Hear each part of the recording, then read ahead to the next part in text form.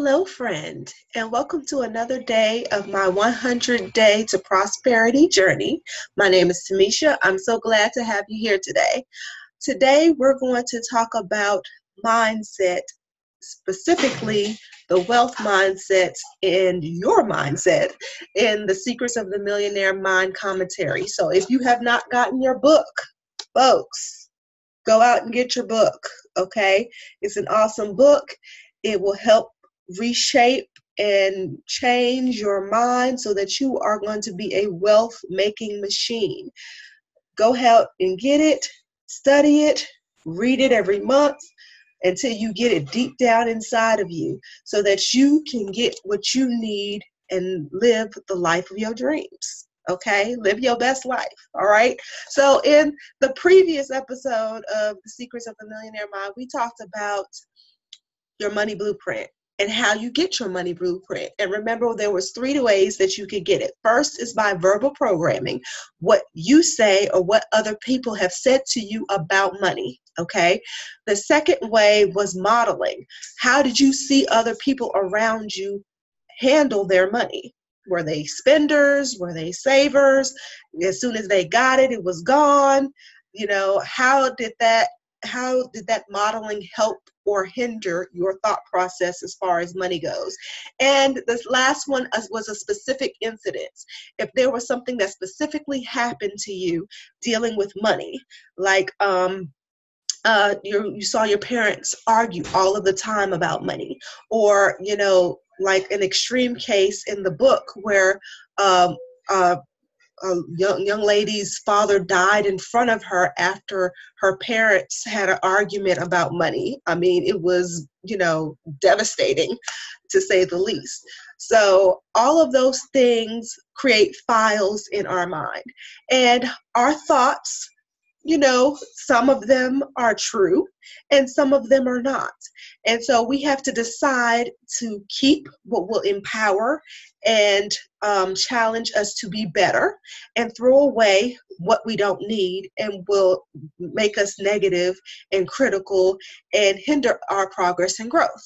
So that is where we left off. And so today I am going to talk to you about how we can change our blueprint, because as long as you're living and breathing, you can change, okay? So how can we do that? Well, the first step is awareness. It's like, the old videos of the Alcoholics Anonymous group, where they stand up in front of the group and say, "Hello, my name is such and such, and I'm an alcoholic."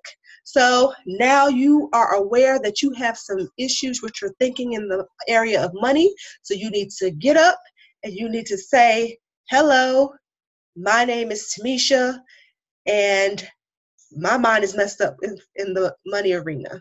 Or I have a poverty mindset. Or, I screw up my money, okay, and it's because of my mind. Whatever you want to say, but don't say Tamisha, because that's my name. Choose your name, okay? So that is awareness. Now that you know that you have a problem, you have made aware of it, think about all of the incidences that you've heard about money. What are the things that you've said about money that may not be necessarily true? Money grows on trees, only rich people are greedy, or all rich people are greedy. Nothing, the root of all evil. Money is the root of all evil, which I've heard several times. I said, no, the root of money is the roots of all evil is money, or money is evil, or whatever they said, but that's not true. Okay, the love of money is the root of all evil. So what have you heard people say, and what have you started to believe because now you're saying it? Because remember, I talked about before, your words are power, and what you put out into the atmosphere is what you will get back. So if you start thinking a certain way, that is what you will say, and what you say is what you will get. Okay, so what have you been thinking about as far as money is related? What have you seen modeled about money, and what you've seen modeled what you're now modeling. Are you doing the same thing your parents are doing when it comes to money? As soon as you get it, it's gone, okay? Or you're saving all of it for a rainy day,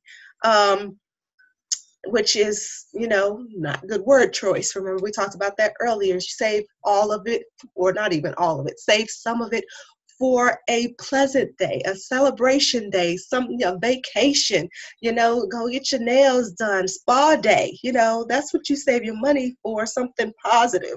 Don't always think about negative, or negative will always happen to you. Okay, so what is the awareness that you have around the modeling that you've done? What is the awareness around the specific incidents? Did something happen to you related to money?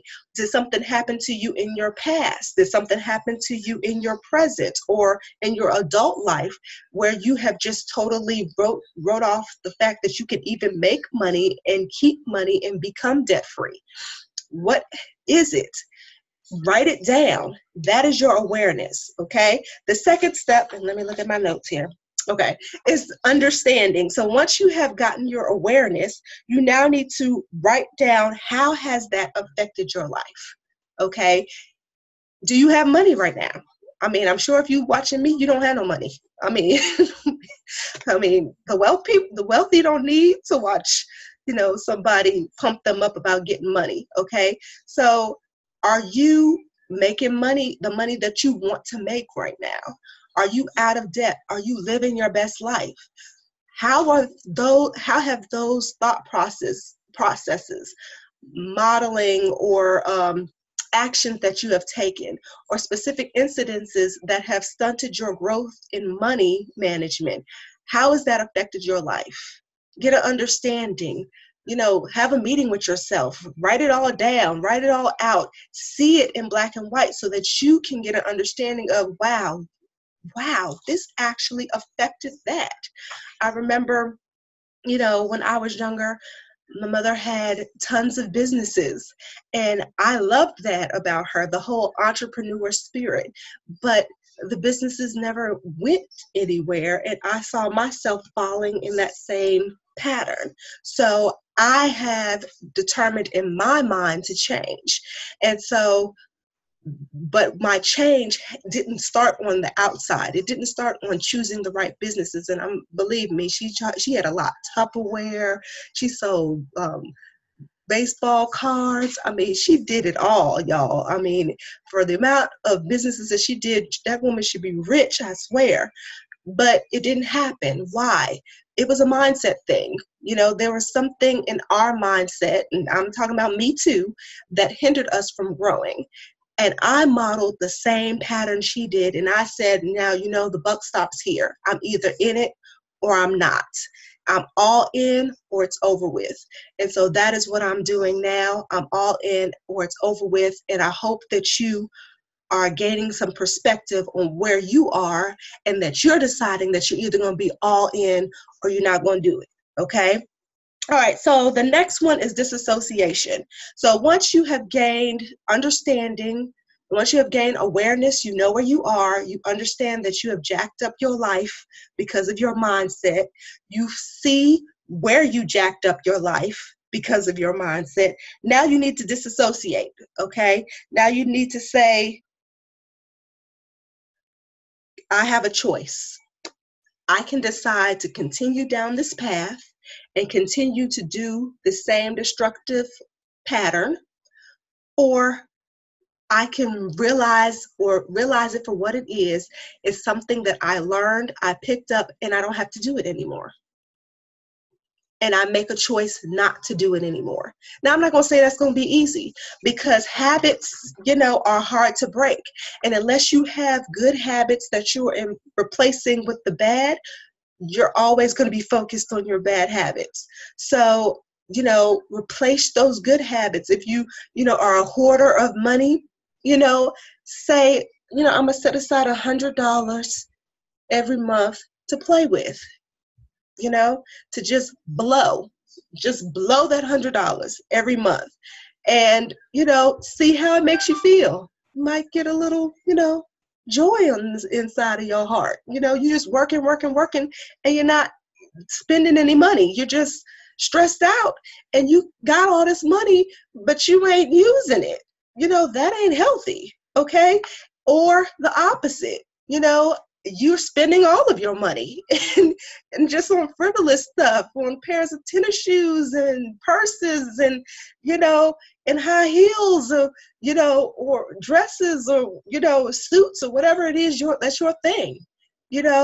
Say, I'm going to take what I would spend on Starbucks coffee and I'm going to set that aside. I'm going to make my coffee at the house and I'm going to set that aside, and that's going to be my, whatever jar, my, vacation jar.